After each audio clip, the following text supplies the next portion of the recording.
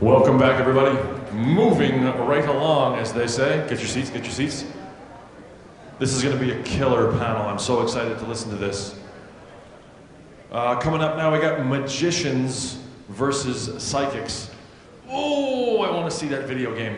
Oh, that would be so awesome. Okay, it's funny, I have DJ Grothe is the Moo, but I think it's supposed to be Mod, which is like moderator. So yeah, I don't think it's the Moo. Anyway, the people that are coming out on stage now, oh boy, you're gonna love it. It's gonna be like a thing. It's gonna be fantastic. Okay, here is the haiku for magicians versus psychics. Both groups flat out lie. You know, magicians, psychics. Only one's honest. Here's your moderator, DJ Grothe.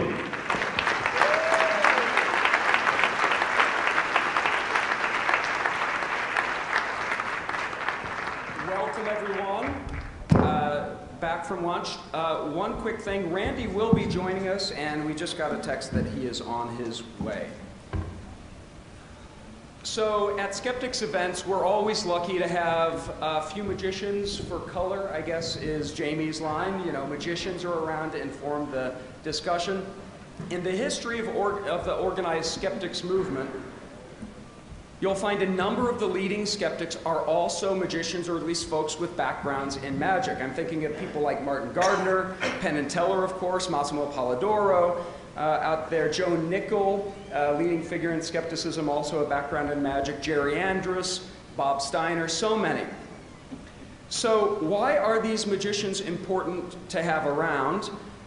Magicians, maybe more than scientists or philosophers, actually can inform this inquiry into claims, especially paranormal claimants who might be beguiling their audiences. We're very lucky to have joining us for this discussion today some of the leading magicians slash skeptics, and he saunters in, including James Randi. Yeah.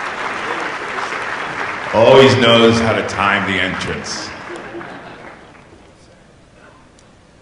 And so quick introductions. Max Maven is one of the world's leading mentalists. He's one of the most prolific creators in magic. He's appeared on hundreds of TV and radio programs, and the things we'll be talking about on the panel today are things he and I have yammered about quite a bit, because it's my pleasure to have lunch with him almost every week in LA, and we have good back and forth. Jamy Ian Swiss is Senior Fellow for the James Randi Educational Foundation, a longtime advisor to the organization. He's performed magic and lectures around the world for companies, outfits as diverse as Fortune 500 companies or the Smithsonian Institution. He's the author of The Art of Magic and 2 collections of essays, the most recent of which is Devious Standards. He's appeared widely in the media, including the recent appearances on the Late Show with Craig Ferguson, multiple appearances there, 48 Hours, PBS Nova, The Today Show, really advancing both appreciation of the art of magic, but also leading the charge of skepticism and the application of magic to this dialogue. Banachek right here is also one of the world's leading mentalists. Now, how lucky are we that on this panel we have such talent? In addition to performing hundreds of shows each year, he's also a producer and an on-camera personality with Chris Angel's Mind Freak, and now a new show in production. He's been incredibly busy with that, but he's still able to advise and support the James Randi Educational Foundation through his administration and leadership regarding the $1 Million Paranormal Challenge. You'll learn more about that tonight. What's exciting about Banachek to me is that he's played an integral role in some of the, call them, greatest hits of contemporary skepticism. He was involved in the expose of Peter Popoff, the faith healer. He was involved in Project Alpha, the hoax of parapsychology researchers at Washington University, and in coordination with Randy and Mike Edwards, really emphasized the point that you need a magician in the laboratory if you're going to be looking at these sorts of claims. Randy is the icon of the magician skeptic.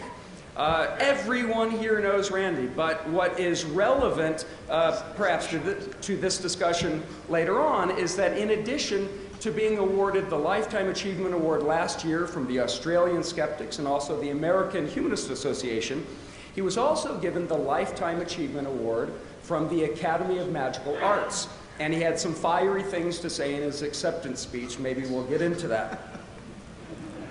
Ray Hyman is Professor Emeritus of Psychology at the University of Oregon and a founding member of PsyCop, serving on its executive council. His research focuses on pattern recognition, perception, problem solving, and other areas of cognition.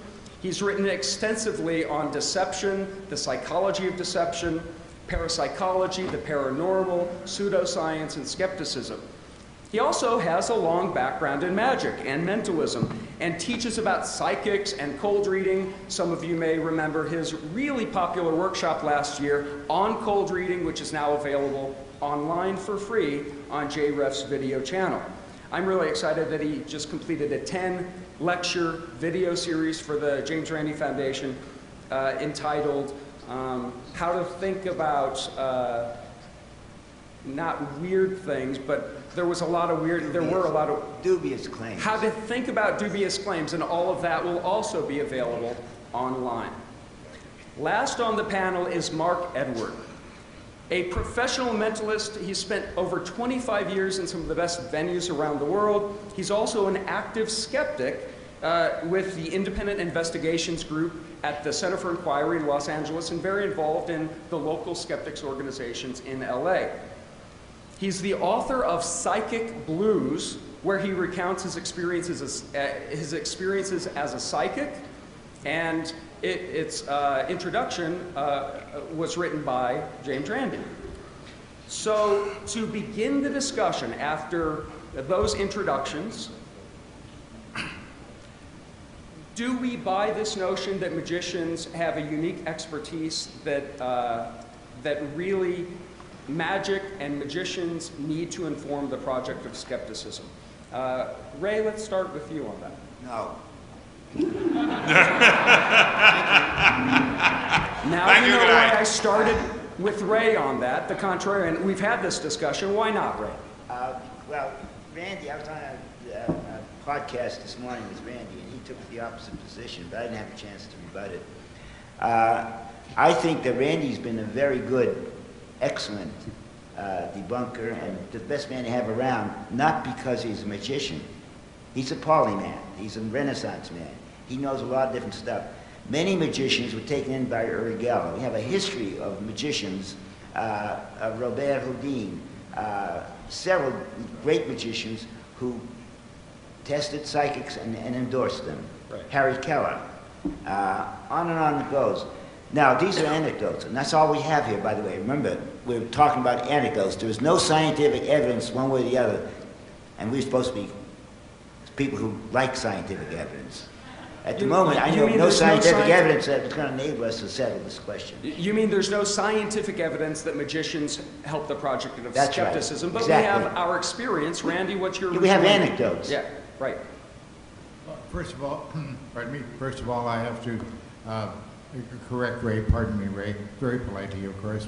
You know that I respect you highly, but I don't accept the term of debunker. I think we've been through this once, many years ago, perhaps. No, I believe that the JRAF and I personally, we are not debunkers. We are investigators. Because if you go into an investigation, frankly, with the idea this is not so, and I'm going to show that it's not so, you've already made up your mind. Now, I don't investigate something that Sylvia Brown has done, for example, and say, I wonder if it's true. No, I have enough experience not to have to do that. But I want to say always, I don't know, let's find out. That's an investigator. If it turns into debunking, which it usually does, that's a different matter. But I don't want to be known, or I don't want the JRAF to be known as an organization that debunks. We investigate. So Randy, on that point of magicians informing skepticism, the unique expertise, Ray said he disagrees with you on that point. So does that mean you also disagree with Ray? Yes, I do, with great respect, Ray, as you know. But I think we are uniquely suited because of our experience of how deception is carried out, and in many cases technical deception as well, rather than just psychological deception. I think that we are experts in that field, and that consulting with us can help scientists and people like parapsychologists who are almost scientists. I think it can help them if they would listen and if they would come to us. I found in my experience, they make great noises about doing that, and then they fail at the last minute to come to us, although I've had exceptions to that as well. Jamie? Well, I would say I actually agree with both of them, although I'd really like to see the steel cage match. Maybe we'll substitute that for the NBC tonight, yeah.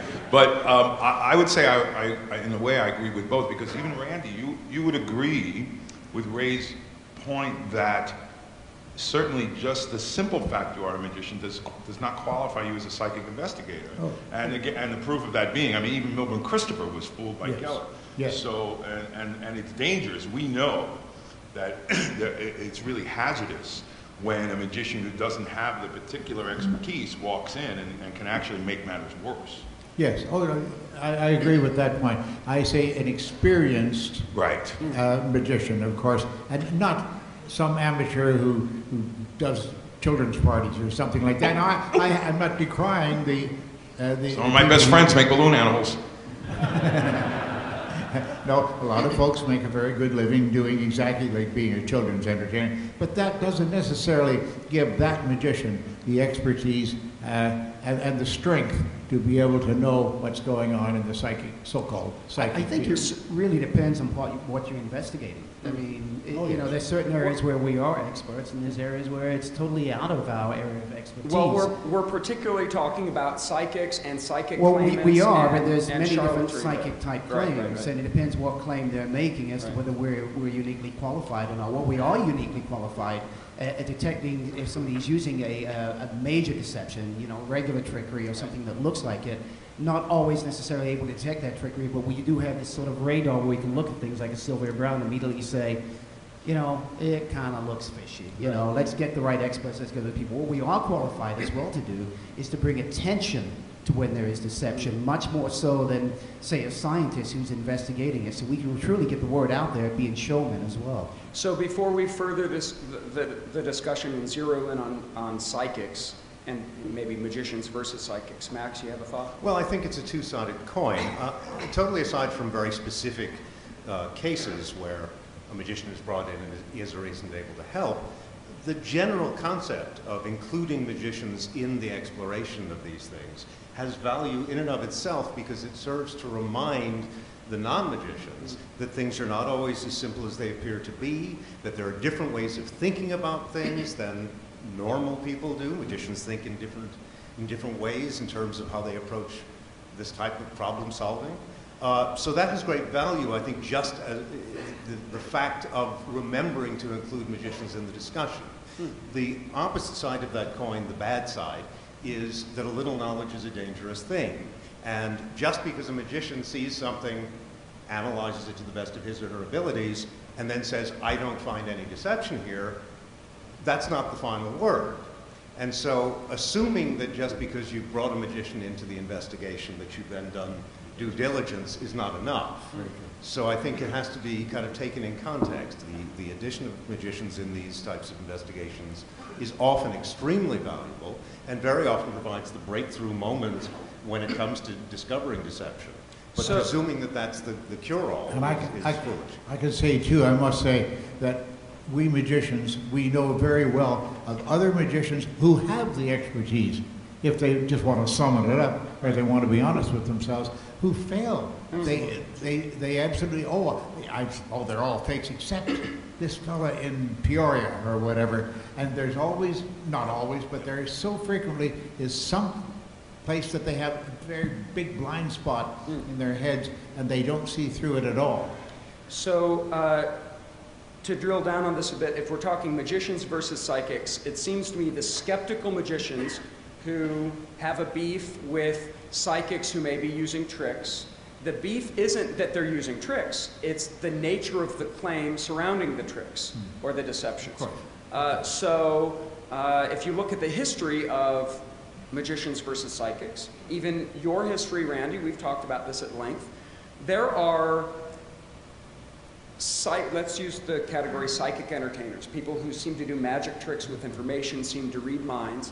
There are people in the history of magic who did that every bit as strongly, say, as Uri Geller in their claims that at the time you didn't seem to have a beef with. I'm thinking right now of Dunninger, who for the general public would make strong claims about powers, although there were some differences because he would perform sort of as an entertainer and be a guest on talk shows doing things that looked like tricks. So I'd ask the panel, and let's start with Mark, is the issue that the psychics are not disclaiming that what they're doing is fake when they're doing it? I don't even think that enters into their mind to do a disclaimer. No, I mean, is the issue for the magicians that the psychics that they're versus not disclaiming that what they're doing is fake? Yeah, that's pretty much the bottom line. That's what we would like to see. But I think it's, like you said, Dunninger, you know, he started a lot of his mental acts by doing the Chinese linking rings. So he would. That was sort of a disclaimer. Yeah. Even if not verbally.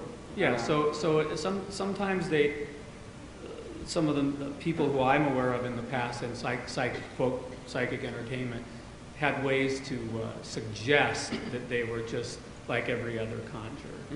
Can I jump in at this point?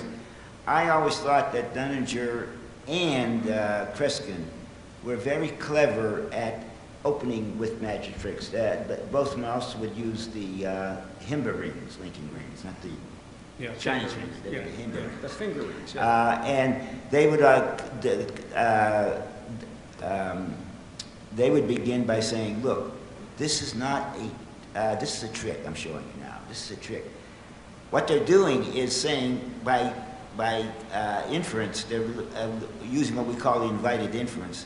They're subtly claiming that everything else they're doing is a trick. Isn't a trick, right? I'm sorry. So psychologically, even they're using tricks by calling them tricks. They use it in some context in such a way as to get the audience to believe that the rest of what they're doing must be the real thing. And Geller does the same thing. If Geller back in the day started with a magic trick and then did his quasi-spiritual demonstrations, would magicians have had less of a beef with him? Randy? Oh yes, I made an offer to Geller, as you well know, DJ, and all of us know, I think. I made him a very generous offer when he first came upon the scene in America. I wrote him a lengthy letter. It was quite sincere. I made sure that he got it by certified mail and he signed for it, so I know that he read it. And I made him an offer. I said, I can put you in touch with my agency in New York City, a very powerful agency. They can put you on the road as a magician, but not if you're claiming to have these genuine psychic powers.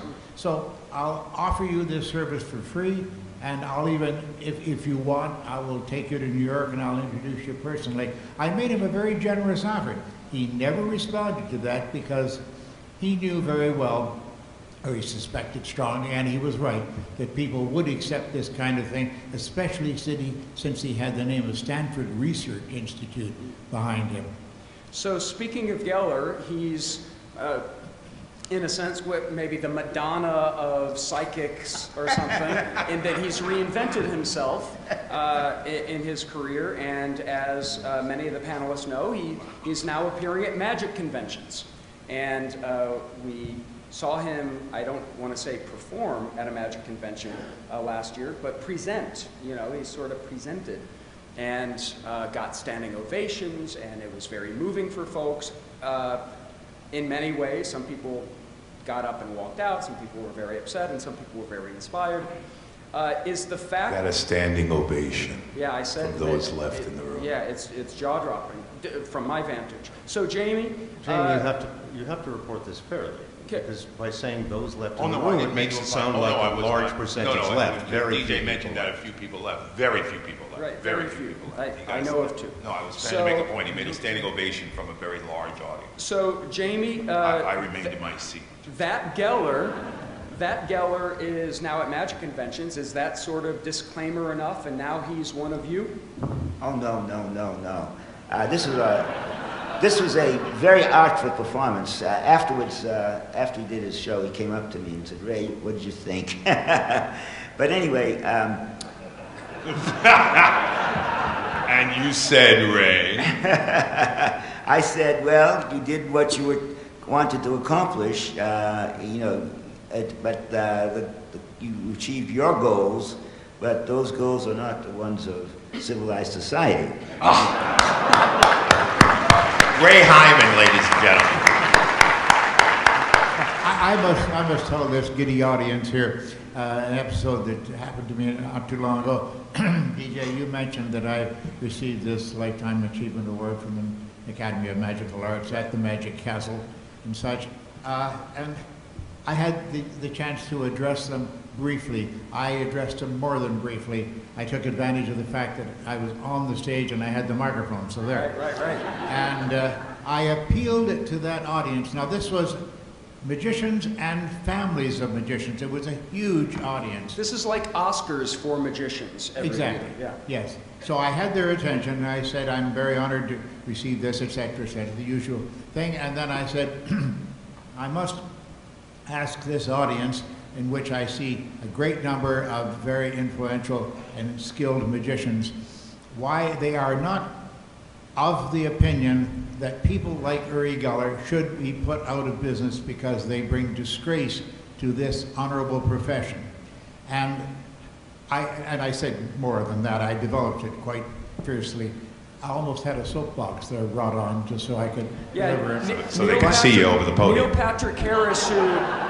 Patrick Harris, who introduced Randi and conferred the award on him as Randi was getting ever more fiery in his acceptance. Neil, continuing to smile, was ever so slightly hedging back and wondering if someone would lob something. Because in the audience, Randi, you'll remember that half of the audience, roughly half the audience, were over-the-top enthusiastic that you spoke that at that venue. And the other half of the audience... The other half of the audience sat right there, looking at me like this.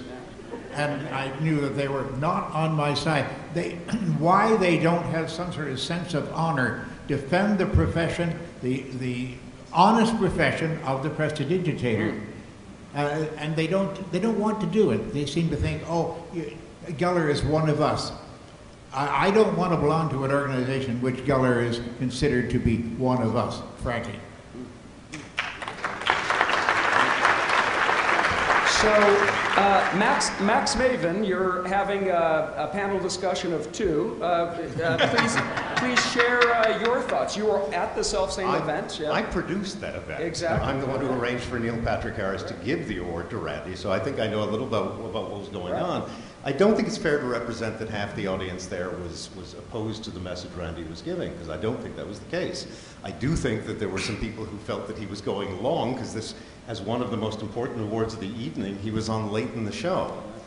And it was 2 hours into the night, and so I think the negatives were simply some people going, okay, I can hold do the rest of this later. But I really don't think half the audience there... I really don't think half the audience there was opposed to your message. I think the majority of the audience there was absolutely with you in terms of the message. Well, I got a lot of silent stares from people mixing with the crowd afterwards. Some people just literally turned away from me as soon as I approached. Oh, that has happened. Well, it's been documented on the guys who are doing the documentary about you, who were interviewed with you by Jamy the other day. Oh, yes. They recorded the whole thing. So we actually have tapes we can check. Yeah. There you go. So leave it to Max Maven to tell us skeptics, look at the evidence. Okay. So Let's switch gears just a tad, and we talked about disclaimers, but it seems to me when we really get riled up, it's not just about magicians pretending to be supernatural and not disclaiming that their abilities are fake. That's not the only thing that upsets us. It's people who aren't doing magic tricks but are a different kind of fake. And I mean like fake therapist or fake counselor. The real problem is feigned expertise in a sense. So you go to a psychic, a storefront psychic, or a woman at a New Age fair or something. She's not going to do magic tricks, but she will maybe give you advice on whether or not to sell your house, yet she's not a financial planner. She may talk to you about problems with your family, but she's not a family therapist. She may guide you in your career, but she's not a vocational counselor.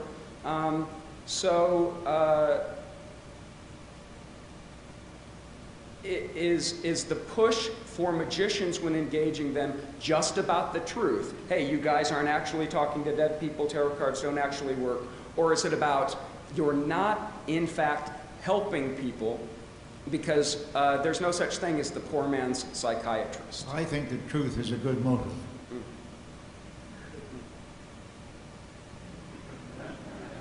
That's it. No, I really think that being honest with your audience is very important for all performers. We are actors. We magicians are not some special category of performer. No, we're actors. We play the part of people who can actually do magic. And we do it, I hope, with a wink and a shoulder, whatever, to make sure that that audience isn't going to take us seriously. I have had people, when I've done some of my regular tricks traveling around the world, I've actually had some people approach me and say, oh, that was wonderful, what you did there. I enjoyed the show, but when you told the lady her phone number, that wasn't a trick, right? And I say, oh, yes. I said, oh, I know the difference between a trick and a miracle, Mr. Randi, and that was not a trick. Duh. So rather than talking about the performer, I was talking about the sort of faux counselor. You know, when a lot of people go to psychics to get help. Mark, you were formerly a psychic. Well, I would like to clear that up just a little bit. Finally, okay, since I have a group of assembled people here. Exactly, but the point is you did offer advice and helped people, or I don't know. I don't know. I won't say that either. Again, it wasn't my intention to try and help them. My intention was to try and find out how this billion-dollar industry works from the inside out. So, Randy, everybody here who knows me from my past in skepticism, I started in skepticism in the 70s. I was a skeptic the whole time. So my plan was to get in there. You can't go to a psychic fair and say, hey, show me how you did that chakra reading. They'll just go, what are you talking about? But if you get on their good side, the wink, wink, nod, like, oh, here's the young guy coming along, wants to learn the roots of what we're doing. Right. That's what I did. So in a sense, it's like investigative journalism or getting the inside scoop because you're accepted as one of them. Yeah, and I wanted to be accepted as one of them. That was the plan. Okay. So it became extremely unpopular with magicians for me to do that. I walked the tightrope. The magicians hated me because I was doing psychic work. The psychics hated me because I was seen as a magician. But fortunately, most psychics, they don't read Skeptic magazine. So they didn't see that I was on the editorial board of Skeptic magazine the whole time. So that's what it was about. So to go back to your original question, I think, what was the original question? I've got that out of the way. Yeah, the original question is about, the justificatory scheme we hear some psychics give, even knowing fakes. Yeah. That they're sort of a poor man's psychiatrist. They're helping people even if they're not really supernatural. It's a very crude rationalization is all it is. That's a rationalization for somebody who deals with people who can afford a $2 reading. Poor man's therapy, but they don't have any degrees. They don't have any background most of the time. Some of them might in this economy. But most of the time, there are people who have just learned the gift of gab. Max, that's about it. I know that there are some characters in mentalism as a subfield of magic who've used that same justification. They might do a magic show, but then also teach or conduct cold readings or psychic advising after a show to make an extra buck. There's been a swing of interest in mentalism in the past decade particularly. It suddenly has become much more popular among dabblers, if you will, than it had been. And one of the things that's come along with this is a very shallow grasp of the term cold reading. Now, the guy who understands a very deep grasp of that is Hyman, who was one of the first to write serious non-magic books and essays regarding cold reading. And I think Ray will agree, at least with my general point here, that cold reading is actually a very complex set of techniques. I estimate there are approximately 75 different techniques that go under the umbrella of cold reading.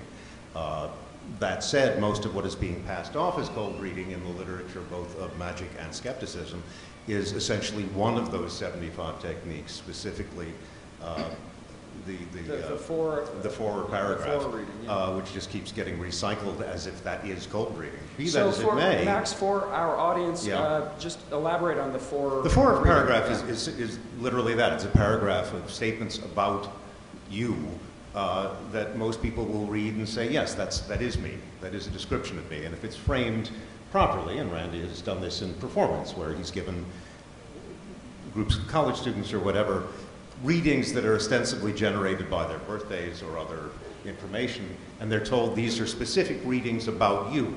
Please rate them. And then they read them and say, wow, this is very accurate. I would say this is 90% correct. And then it's revealed that everybody received exactly the same paragraph. And that's a forward reading, but named after the fellow who's the psychologist who developed these statements the better part of half a century ago.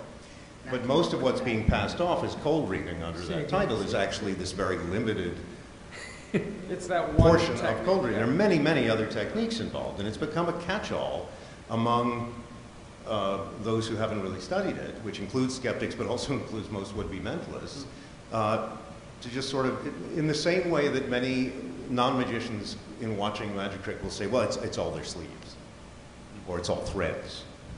Or mirrors, or whatever. Cold reading is now the catch-all for any time someone apparently reads another person. Oh, it's just cold reading. And most psychic advisors, most people making a buck counseling people, spiritual advisors, maybe they're sometimes called, aren't learning what they do from the magic community. Right. They're learning what they do maybe from their own communities, if it's Romani culture. I think, in fact, many of them are learning it within a belief system of their own. Right. They don't. They're not consciously using cold reading techniques. They're using reading techniques that turn out upon analysis to be cold reading techniques. That was my experience. Is that I found that a lot of psychics are not even aware that they're doing it. And I think Maria Nurbank is somewhere in the audience. That was her experience. She did some psychic things, and then she saw my Penn and Teller episode, and she realized, wow, I was just doing what he was doing. So, it has to do with the culture. Some people are from a specific culture where their mother did it, their grandmother did it. It's just the job they do. So they don't look at it, number one, as a con. It's a way of life, and number two, it's part of their lifestyle. Let me give you the psychological background to this. In other words, there is good psychological evidence. There is during the heyday of Skinnerian psychology,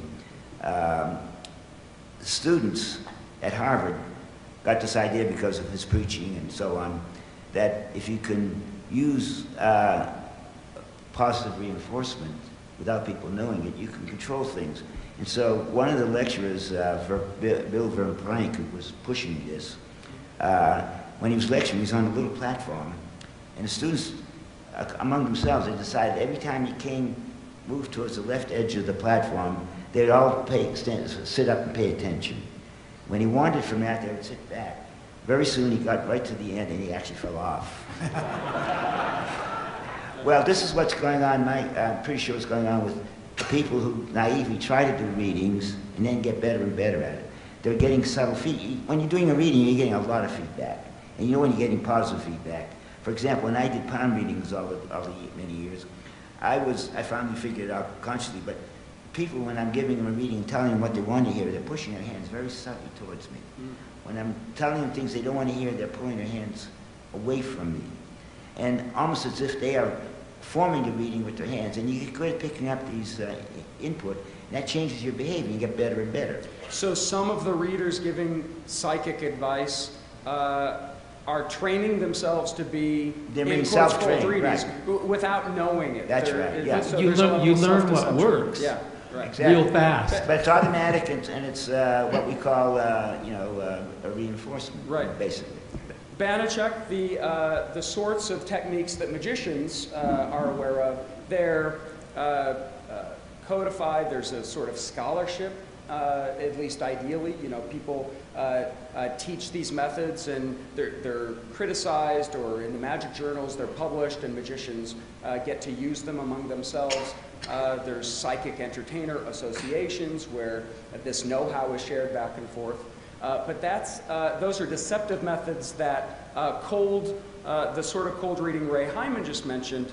There's not that communication system for those secrets to be shared around necessarily. I think Max said it well. I mean, so many mentalists... Not on microphone or on microphone? On microphone. Okay. I mean, he said it very well. The majority of mentalists, the majority of magicians think they know cold reading, but they don't. They just know one small area, and they don't even know that very well. But because they're magicians, other people, lay people go, oh, they must be expert at that. Oh, because I can tell you your social security number, oh, you must be really good at cold reading.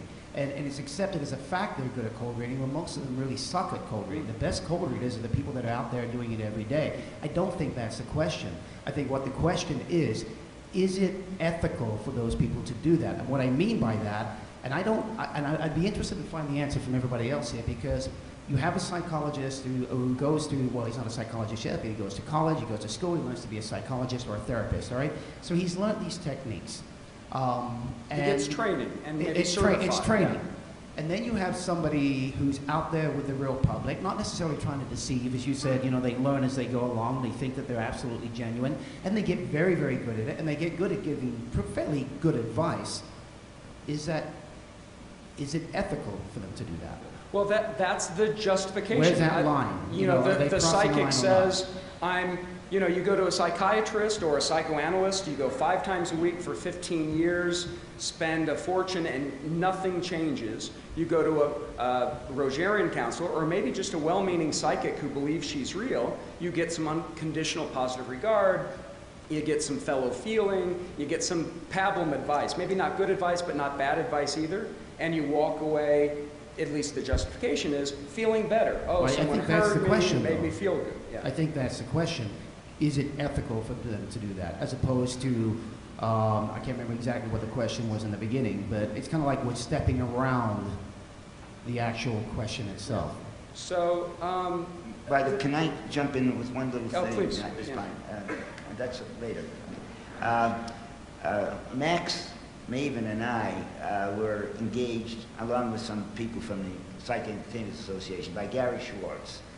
Gary Schwartz is the guy who's bringing you, who tried to validate, and did validate, John Edward and other people who talk to the dead. He's still doing those experiments. And people were accusing him of his psychics that he's justifying in his so-called scientific articles as his spiritual mediums like John Edward and so on are simply using cold reading techniques. So he wanted to eliminate that possibility, and the way he was going to eliminate it, he was going to get experts in cold reading, and he had Max, myself, and some people from the Psychic Entertainers Association. He gathered us, he paid our way to go to meet in a hotel somewhere in Berkeley or Burbank. And we spent one whole day watching some films that he had made of John Edwin, people doing stuff in his laboratory. And next day he met with us and wanted to discuss the cold reading. His purpose was to show that his people aren't doing cold reading. Now, the danger here was he had a very limited notion of cold reading. And so the very fact that people don't know all the techniques that Max was talking about has negative consequences. This guy thinks, even to this day, that he eliminated cold reading as a possibility when he didn't come anywhere near close to doing that. Right. So, Gary Schwartz, I must say, came to visit me at the James Randi Educational Foundation in Fort Lauderdale. He came there with some lady friend of his who hated me. I could tell from the stares she was giving me. The hair at the back of my head, there is some there, actually rose when she stared at the back of my head. But he promised, he listened carefully to what I had to say. I had written quite a presentation for him. For 45 minutes, I lectured him on the fact that he needed expert advice in evaluating these things. And he listened attentively, he made notes and such. At the end of that, he said, well, this has been quite a revelation to me. I had no idea these elements that are at work in this process. Mr. Randi, we're going to work together on this. Never heard from him again. Not a whisper, except to denunciate everything that I had ever said. But that kind of a promise, that kind of agreement and such really buoyed me. I thought to myself, now I can be of some direct use in a specific case, because he was hugely funded. He had all the money to work with that he could ever have wanted from the University of Arizona, I believe it was, or Arizona University, whichever. No, it's just to defend the University of Arizona. The funds he got was from private sources. Oh, it was. Oh, well, he got it. Yeah, what they should be ashamed of is that they still keep him on the staff. Yes, I agree. So, distinguished panelists, to finish up the discussion on this notion of magicians versus psychics. Mark wrote a book as a longtime magician and a skeptic, and as I read the book, a psychic or a former psychic. You talked about how you got involved in that and your motivations you mentioned now. And Randi wrote the foreword or the introduction. I don't have the book in front of me. And you make claims in the book, or you could sort of share anecdotes about your experiences as a psychic and what we can learn from it. And as I understand from Randi, we've had conversations, the reason he wrote that intro is because of what people can learn from that account.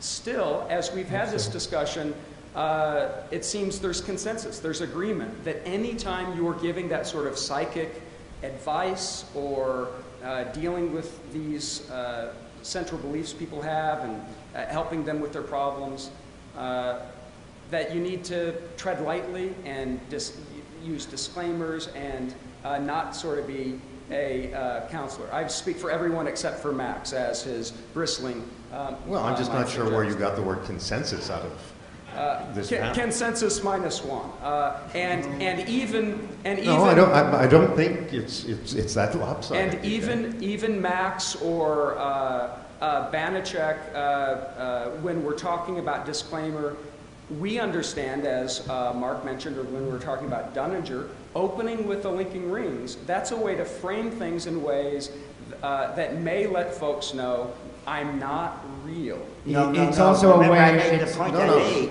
You're missing the point I made. That was a way of digging it in, driving home that what they're doing is the real thing. Yeah. Here is an example of something that's not real. This is a magic trick. Okay. Yeah. And by inference, everything else I'm doing is real. That was not a disclaimer. That was him building up what he's already doing is real. It's kind of like me doing a card trick. So this is fake, and what I'm about to show you is real. That's right. Exactly. That's the point. Let me make a very simple statement Please. here. The issue of disclaimers is one that has been discussed many times over the years, both within magic and mentalism circles, but also in skeptical circles. So let me make the following simple statement of fact. Disclaimers don't do anything. That's true. Other than perhaps make certain skeptics feel better. But the proof on that is a fellow named David Hoy. David Hoy, who began as a Baptist minister and then became a mentalist and later became a real psychic, whatever the hell that means. But during the middle phase, Dave was working Playboy clubs in the 1960s under the name Dr. Faust. And his opening line, he would come out on stage and he would say, "Good evening, ladies and gentlemen, my name is Dr. Faust and I am a fake." I don't know how much of a more clear disclaimer you could give. And after virtually every show, someone would come up to him and say, okay, I know you made the disclaimer for legal reasons, but when did you get these powers? Someone. Yeah, but Yes. Max, I think on that was just something he said at the very beginning, and then he goes out and blows them away, and they have no knowledge at that point. The majority of the audience forgot. By the way, he ran the Fundamental Universal Church of Knowledge. Take the acronym on that. So yes. Sister organization to the Consumer Union Network that was during the Sataristas. But I personally, when it comes to disclaimers, a lot of people will argue with me. I usually, in my regular show, have a disclaimer in the middle, you know, at the beginning and towards the end. Not the show you just saw recently, but because that was a much shorter version of it from my show. But I feel a responsibility. You know, a lot of magicians and mentalists will simply say, you know, if you were doing Macbeth, you would not stop in the middle of it and say, oh, I'm just an actor. Well, of course not, because that's context. I believe when people go see a play, they know the context. But when I get up on stage as a mentalist and I'm doing these unusual things that they have no explanation for whatsoever, I become the authoritative figure on that. What I say goes at that moment. It's no different than having a neurosurgeon stand on a stage in a theater and he starts talking about the human mind, the brain, and people will sit there and go, wow, this guy really knows what he really is a neurosurgeon. So I can become a psychic if that's what I want to do on that stage. So I know that there's going to be a large amount of people who are going to come to my show. They're going to believe no matter what I say, they're going to believe. There's going to be an amount of people that are not going to believe no matter what I say. But there's a large amount of people in the center somewhere who come to the show and they have absolutely no clue. And they see what I do and they want an answer for what it is. And I feel a responsibility to give them the answer and remind them, this is just entertainment, I'm not a psychic. Now, I know some of those people are still going to think I probably am. I get that. But there's quite a lot of people that will come up to me after the show, and they will say to me, but you really, just like you said with David, who probably claimed he was a psychic, and said, hey, Later. I'll give you some readings. Not during the Dr. Faust period. Okay, but later he went off that deep end, and Yeah. he did, you know, what we call a deep end here. But so when they come to me and they say, hey, you know, you have powers that has to be real, I say no. It's one of those things I told you about. It's either, you know, it's magic, psychology, verbal, nonverbal communication, all mixed together, you know, primarily magic. I'm not a psychic. There are people who will get on this stage, they will do what I do, they will try to convince you they're real. No, Steve, they're lying to you, or lying to you have themselves. over the years made, among other things, made very good use of that wonderful Ned Rutledge line. I absolutely do, yes.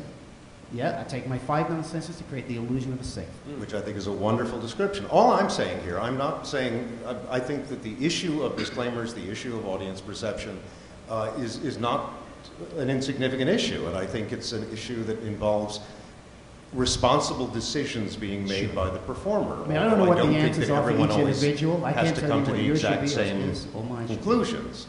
All I'm saying is there is this almost magical belief that the existence of a disclaimer solves the problem. It doesn't. And it doesn't. And most- Disclaimer is to the issue of belief systems like a Band-Aid to cancer. Yeah.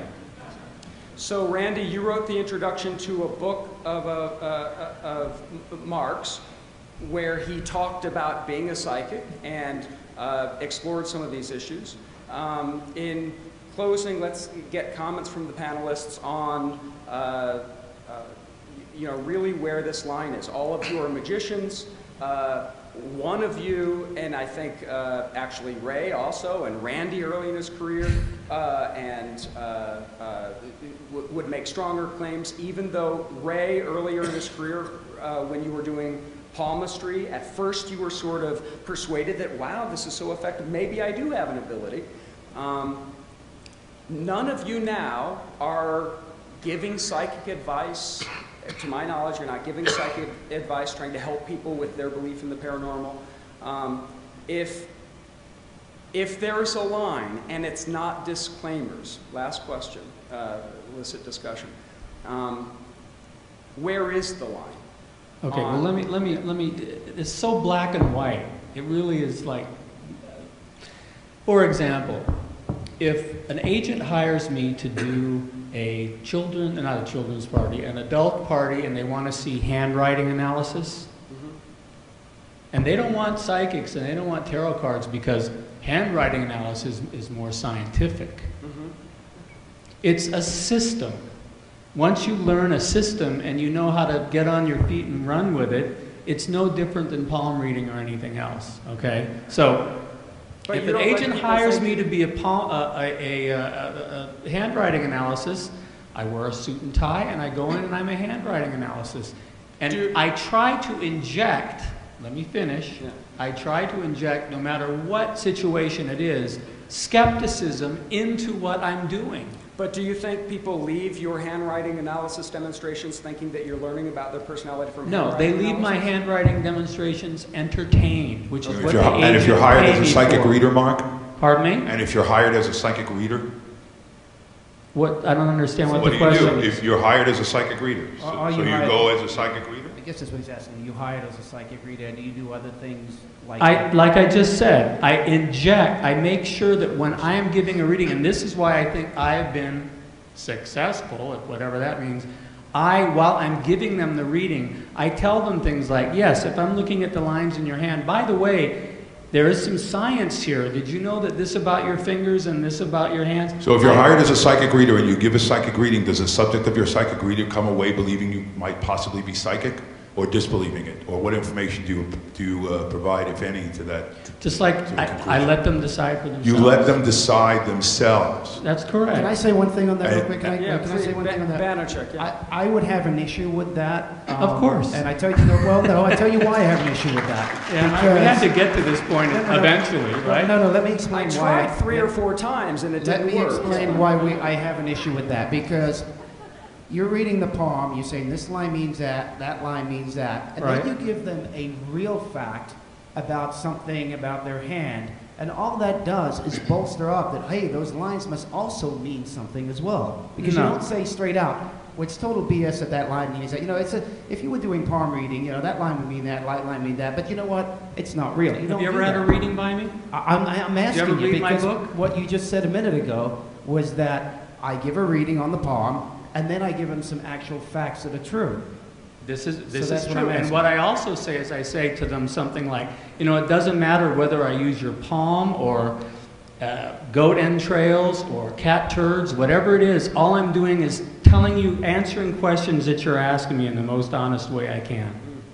So unless you had a reading by me, you're lumping me in with the Gypsy Carnival, and that I object to. And if you read my book, you'll see clearly. Now, it I goes read back, the it book, goes back Mark, to the same. and it I goes back couldn't to the figure same- out what side you were on.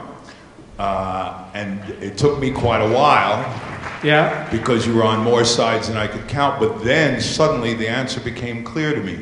You're on one very clear side, your side. Yeah. And that's the only side you're on. So, And you have contempt for your subjects, that you read them if they're not that's- wise enough to take your advice or appreciate your wondrousness and the gift of their lives. Other than that, you have nothing but contempt for them. And it's clear that you are a lowercase skeptic, in that you don't believe any of the bullshit you're selling. Oh, I see. But to be an uppercase skeptics are not the people in this room, and the other people on this, some of the other people on this panel are not just concerned with what you as an individual think or see about the world. We're concerned with educating others That's what and the book is improving about. others' lot in the world. Well, first of all, my Okay? character And in the as book- such, it is impossible for me to see you as an ally in this movement. You were not an investigator when you were working for 900 Lines. You were paying the rent as a phony psychic. I see. Okay, can so I respond to that? Please, Mark, yeah. Okay, And, well, I just totally for the anticipated information this panel, we'll run a attack. little long. Yeah. What's that? Yeah, but not because you're psychic. Well, touche. Yeah, please. Well, we don't have enough time. We're going to run out of time, so I don't really want to defend what I did either. I did not write this book. I didn't want the character to be admirable. I wasn't writing a debunking You succeeded book. at that. Good. Then you got it. So the point was, please, these yeah. are despicable human beings. Okay. And I wanted to show a anti-hero, maybe, I don't know. The point was, my publisher didn't want another debunking book. He wanted a book like Nightmare Alley. He wanted a book about what it's really like, what the business is like, what are these, how low can you go when you're laughing at somebody who's just lost their pet cat and you're doing a reading telling them where their dead pet child. cat is. There was never a dead child. No, but how in low my can book. you go? You're in the same company. No, I'm sorry, that's not true. I never pretended to talk to dead people. Just leave this. Some years ago, and I doubt DJ, it. you mentioned this. I won't tell the whole story right now. We haven't got time. Maybe someday. But Psychop embraced Kreskin and brought him to a national conference. This led to a very strong and really permanent, more or less, disagreement between Paul Kurtz and myself. Randy could tell you about that too. I remember it well. And basically what I said to Kurtz, and I'll repeat it here for the record, which is, if you're going to call yourself a skeptic, if you're in magic or mentalism or any of these mystery arts, let's call it, pretentiously, he said, and you're going to claim that you're a skeptic activist and you're trying to make the world a better place with your specialized knowledge, the one requirement, the litmus test, entry to the club, claim for that good, being part of that good cause, is you need to be willing to be explicit about what you do. You need to be willing to say that you, whether it's trickery, magic, deception, whatever specific words you want to use, but you need to label the product, okay? And Mark, your website to this day says that you neither declare yourself as a genuine psychic nor give any disclaimers, preferring to let its work stand on its own merits, such as it is, and allow each individual to arrive at their own personal conclusions. You may be many things, Mark, but you're not a capital S skeptic and you're not part of my movement.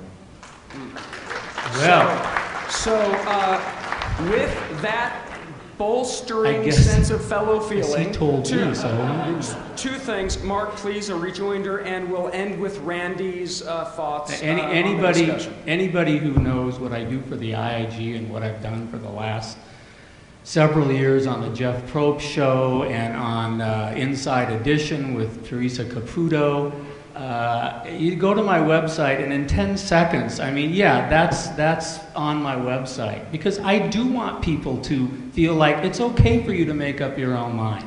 But if you look at the balance of the rest of the website, you're going to see skeptical written all over it. The first 10 seconds you go to my website. So he can think whatever he wants, you know, that's fine. Everybody's entitled to their opinion. But I have information to give this movement, and I feel like I have information that's valuable. If you don't want it, fine. That's what he's saying. You don't want to know how some of these things... He's a magician, a mentalist. He did not go into this movement as a psychic. Who would? Okay? So again, I'm not going to defend myself. You either like the book or you don't. Check out my IIG creds. Check out all the testing I've been involved with. We do tests all the time, a couple times a year, okay? And I'm the one who is there working for this movement. So I'm not worried about being a capital top drawer skeptic if this is the kind of reception I'm going to get, because I'm used to it. I'm used to being on this burner. So I leave it up to you. You get to decide. There's no absolutes. Okay? Sorry, that's all I got to say. And before we finish Randy wouldn't write the introduction if he thought I wasn't part of the movement. Okay? And before we finish up with Randy, Mark, while I objected to some things in your book personally, I will commend the book on the grounds you just mentioned. There's a lot to learn from it. We're not talking ethics there when we're reading it. We're talking about learning that inside It's not for skeptics. It's for the person who's at the airport who says, oh, I'd like to read something interesting on the flight home. Oh, I think it's great for skeptics. So, I recommend it. Randy, do you have some closing thoughts on this? It should be said, skeptics like a lot of heat, but we also want to elicit light with our conversations as well. Well, good luck on that. Thank you. Well, thank you for giving me the privilege of closing this discussion. I would like to do it on somewhat a lighter note, if I may. A story about a gentleman whose name I'm passing down the table to be recognized here, but we won't use the name. This was a very prominent mentalist when I was a kid. I was a young teenager, and I had the freedom to wander about for various reasons and see shows that I wanted to observe. And I saw this gentleman advertised, and I knew that he was a well-known mentalist, and his name is still famous in the field. And I went in to see his performance. It was at some ladies' club or other, and I sat in the back and I watched, and I understood most of what he was doing, but one trick that he did with a book really floored me, and I thought, wow, I've got to come back tomorrow and see this again. I came back the next day, paid my admission again, and sat in the same seat at the back of the room, and I saw it the second time, and suddenly, oh, of course, it dawned on me what he was doing. So I had the opportunity to visit him backstage. I went around, I called, and I said, I'm a student magician. I'm just getting started in the field. And he was rather looking down his nose at me. And I said, just tell me one thing, if you would be so kind. Did somebody in Poland, he came from Poland, someone in Poland teach you this routine as a youth, perhaps? Or is this something that you originated entirely yourself? And he said, I don't understand what you mean. I said, the routines that you're doing, the tricks. He looked at me and said, tricks? I said, yes, tricks. And he said, you don't understand, young man. That's all done up here. And I just turned on my heel and left and thought, I'm not going to have much of a conversation with this man. Well, a few weeks later, I was doing an escape act, and I had a date where I found out that I was being worked on the same program as this particular gentleman. And I thought, oh, I don't want to run into him. I went out on stage and I did my straitjacket escape and perhaps a couple of rope ties, I don't remember. I got a very, very good reaction. It's the usual reaction. And I walked back to the dressing room, and he came out of his dressing room at one side there. He came over and he shook my hand and he said, that was quite remarkable. Where did you learn that? Ladies and gentlemen. And I just looked at him and I said, and walked away. Never spoke to this gentleman again. Join me in thanking our great